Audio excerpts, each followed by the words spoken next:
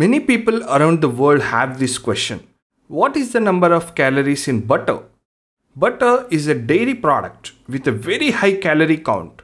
If we take 100 grams of butter, it has about 16 grams of moisture and about 81 grams of fat.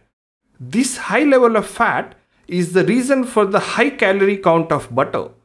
100 grams of butter contains a whopping 717 calories of energy, that is 3000 kilojoules.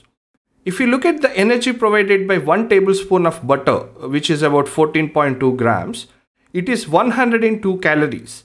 I would suggest you not to consume more than 2 tablespoons of butter a day if possible. Butter contains much higher levels of saturated fat and trans fat than recommended levels by health authorities across the world.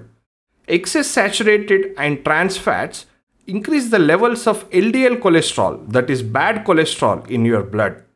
This significantly increases the risk of cardiovascular disease. Hence, I would suggest you to consume butter sparingly and occasionally. Thanks for watching.